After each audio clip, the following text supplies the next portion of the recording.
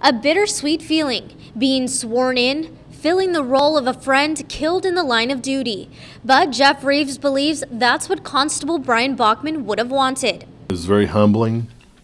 It was something I didn't expect to happen. Before he even considered stepping in, Reeves says he asked the constable's widow, Donna Bachmann, for her blessing. Without her blessing, I wouldn't have done this. Reeves brings to Precinct 1 more than 30 years of law enforcement experience, and qualities Judge Dwayne Peters calls admirable. He has stepped up, in spite of all the, feelings and the emotions that everybody dealt with during that time. Though Reeves says he's ready for the challenges of the job, he plans to lead how Brian Bachmann would.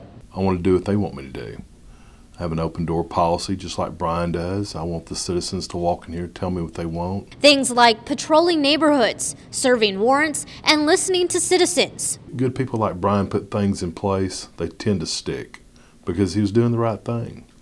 And that's what we're going to do. We're going to keep doing the right thing.